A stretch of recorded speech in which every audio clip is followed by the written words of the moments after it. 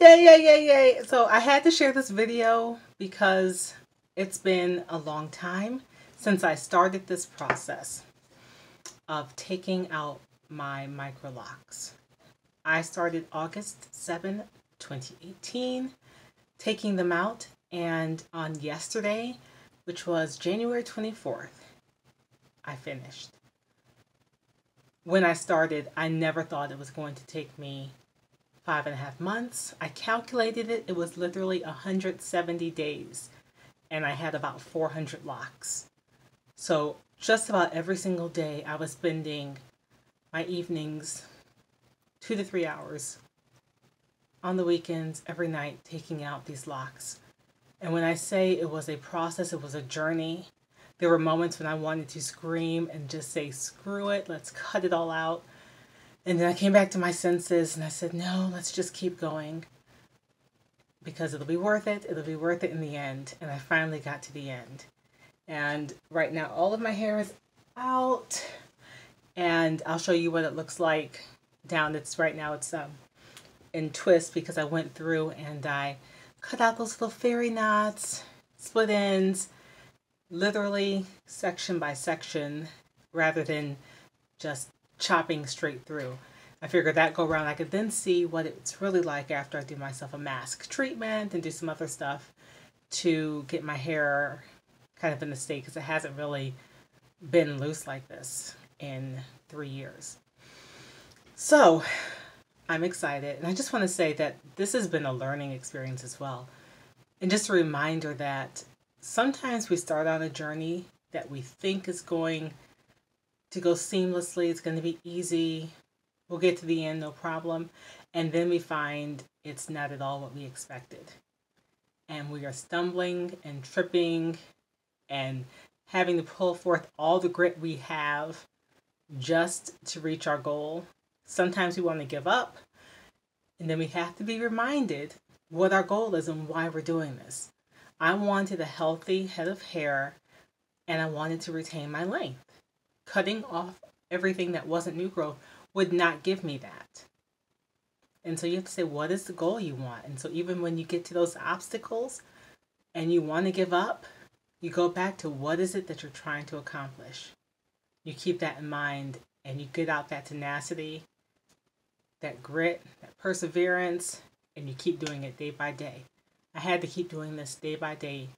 Even when I didn't feel like it, I would take out one at least. I would just keep making progress.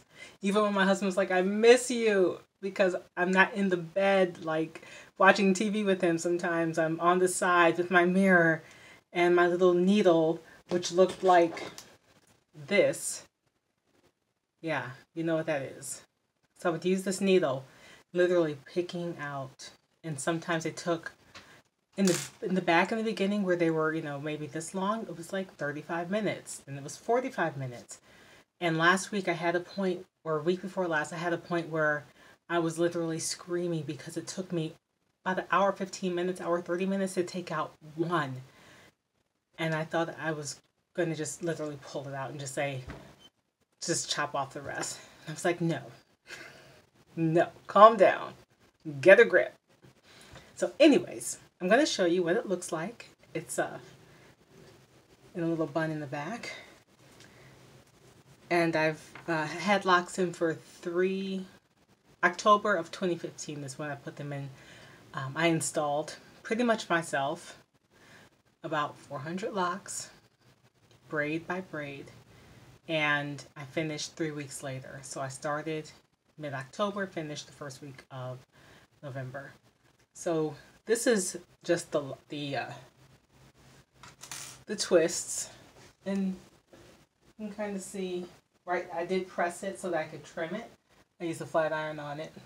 It's kind of hard to see the length, but I've got pretty good length. Kind of happy about that, and I'm not going to undo all my twists now because I plan on undoing it for my celebration. We're literally going out to celebrate my hair being done. So tonight I'm going to undo my twist, make it all big and pretty, but I'm really pleased. I'm glad that I didn't cut this out. I'm glad that I let myself be patient with myself and realize that there was no need to cut out basically what was 4 years of growth because I wanted to save myself a month or two. You think about it like that and you realize, yeah, be patient with yourself. Don't rush the process. That's for anything in life. Don't rush the process. Be patient with yourself. That's it. And if you want to know how I did it, this was key. Comb, my little comb here, which was, it has been through it. You see that? It has been through it. And then I actually used this, which got this one from Angie Beauty. This was my moisturizer. I use this everywhere, all over my body and my hair, and a flat iron. So at first I tried the conditioner and it was just so slippery I couldn't grip it. So it was like, yeah, my fingers were just so wet, and then I couldn't get it to stay without basically the needle falling out my fingers, and there were so little I couldn't get my fingers in it, especially to start it. Now at the end I could use my fingers to unloose and detangle, but it was a process. It was a process. I will never do it again. So, you know, one-time thing. Getting microlocks and deciding to take them out. Yeah, not again. Anyways, that's it. I'm loving my hair. I'm really happy. Okay.